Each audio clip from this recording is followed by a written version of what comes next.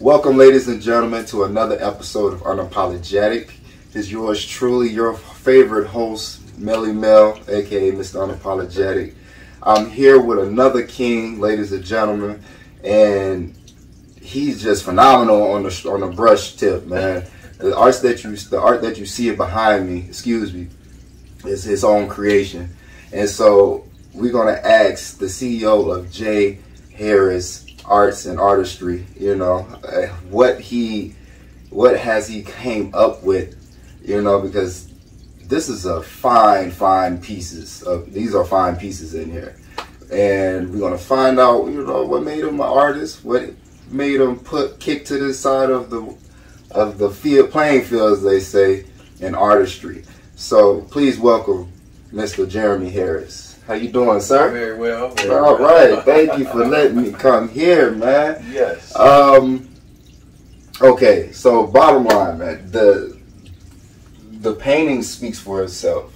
The colors, they're bright. The images, they're very abstract, like they're in your business name, yes. Abstract art. So, what started you on this journey of being an artist? Well, I've kind of always loved art. I've pretty much done art in school. Never had any formal training, but it's been like a natural thing. So Okay. I've painted, I've drawn, I've done all kinds of things with art, growing up. So It just came natural to me. Oh man, I mean, this is a skill that I don't have.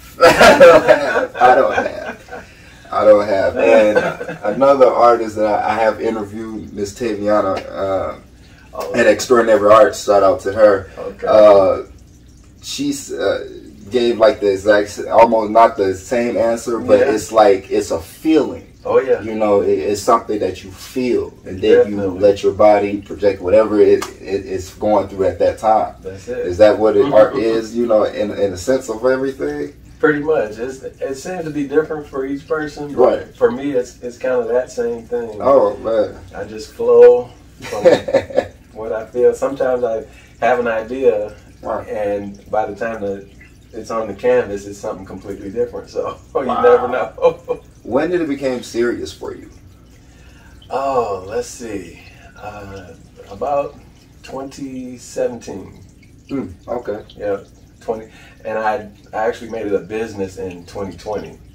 But in 2017, I lost some of my eyesight and became legally blind. So I couldn't work anymore. Okay.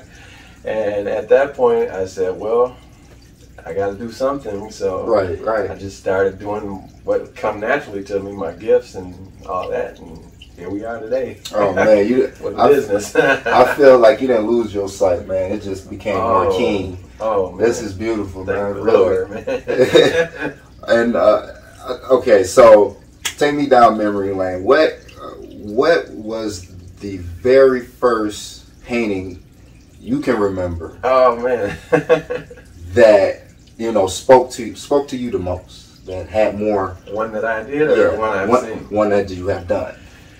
Oh man, I did a painting. I can't even remember what year it was. My first oil painting, and I almost brought it out too for this interview. But it was it had to be 2007, something like that. Okay. And I painted. I had just moved into a new place, and didn't see anything in the stores that I liked that matched my decor or whatever. So I just bought some oils and went to painting. And that painting, still to this day, people compliment that picture. Really? Yeah, on my page. Wow. They really like it, and I still got it. Was for my home, so. Oh, okay, Yeah. okay. So that was the very first one I did, like on a big canvas. So. Okay. So what have you had any like opportunities to paint special order paintings or something like that? Oh yeah. With certain clients? Oh, definitely. Okay. I get a lot of commission work, so, and that's like, those are guaranteed sales. So, right. So I like those, but yeah, pretty much people come and they see what I've done, and then they say, well, can you do that in these colors, or can you give me something with these colors, and then I do something like that. Oh, okay. So what style do you say that you would have as an artist? What type? What is your, It's basically abstract, bright colors. I love the bright colors. Okay. Yeah, I've tried to do some earth tone stuff, and it just doesn't come out like that. Yeah. Nah, earth tone. What is that? Those are like the browns and the olive greens and tan, all those kind of dark tones. But nope. But you show expression in your art. That's what the brightness comes from, right? Correct? Yeah. Okay. See, I'm learning. I'm learning the art language as I go along. And I'm drawn to bright colors anyway, so right. I always have been. Even the way I dress, all my life has been bright colors. Okay. Okay. How far are you trying to take this business, your platform? Oh man, my goal is to become international. Really? Yeah, that's what I want. If my paintings can sell internationally, I'm good.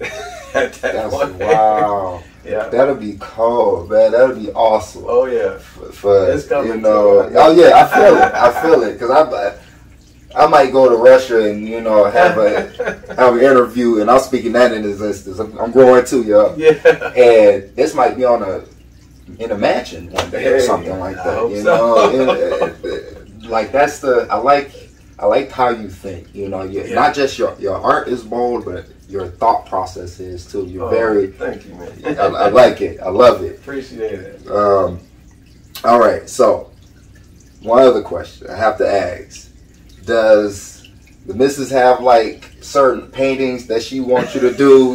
I need you to make this painting for this.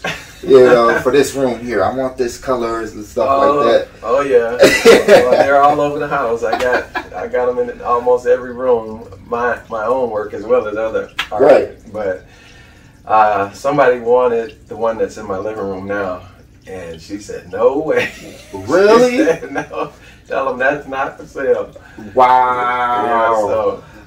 But so she firm on this is mine and this is not. This is only mine. Even some of the ones that I've commissioned, she's like, right, that's staying, right? No, this is already for someone. Wow, and that just goes to show like the love that people have for your art, for your images and stuff in the community. Oh man, because I've seen one of your paintings with somebody else that I met. Okay. And that's what I got I said, wow, who did this? Like, you got this from a store? And I was like, nah. And I saw, you got to put your signature on your painting. That's right. I was like, I got to find Mr. Harris. I didn't know if you were Mr. or Mrs. at the time. So I got to find Mr. or Mrs. Harris. Yeah. So finally, it was when I finally got honed in on who you were, I was like, oh yeah, man, the paintings and the art. Let me show you. May I? Yes. May I? Look at this. This is beautiful, man. I have this in my office. This would be an office piece. Excuse me. Thank you, man. And have you thought about like teaching?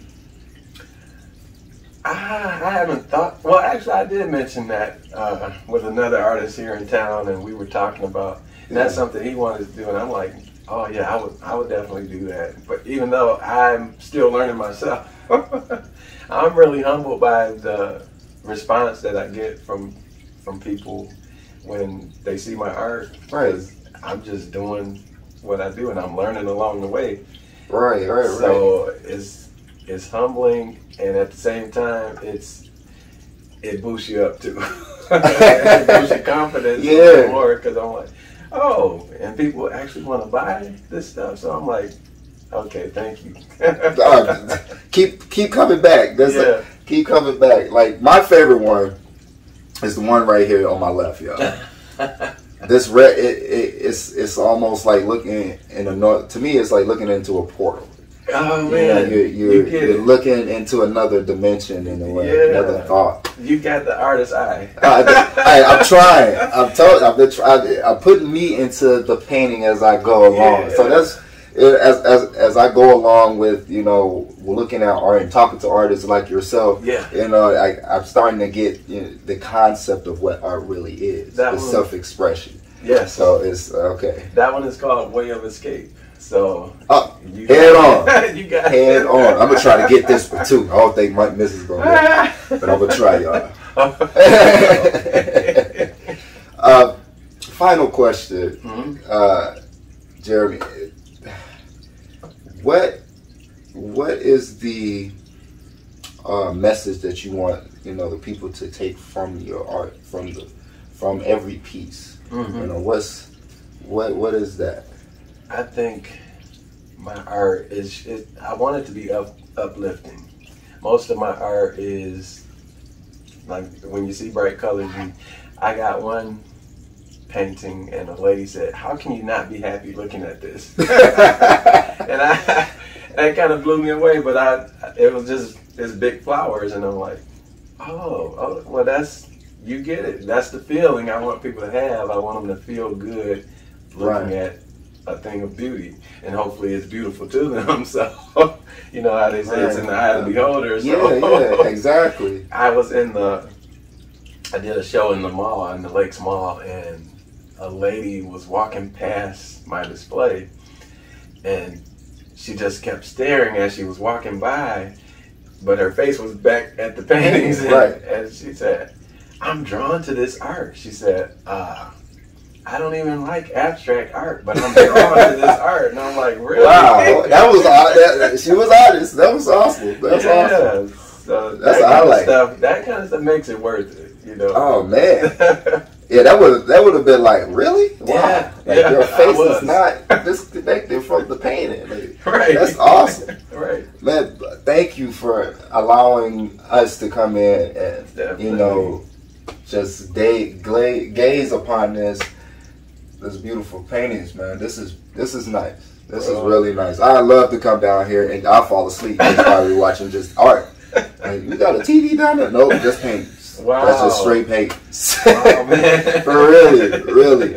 And I thank you for what you're doing for the community. You know, you're giving, you showing those who have been only being able to see one way, that there's multiple ways to see it, you know, in different colors and ways of life. Yeah. And I thank you for that. Oh, thank you. And really. And ladies and gentlemen, thank you all for tuning in on another episode of Unapologetic, the #1 podcast.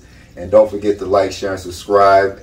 At the end of the video, we love the comments as well. Please leave a comment. And please let me know on the different vest colors. I'm trying to switch it up for y'all. This is the art that I'm doing right now. All right. So I'm trying to look good too. He got me into it. I'm trying to look good too.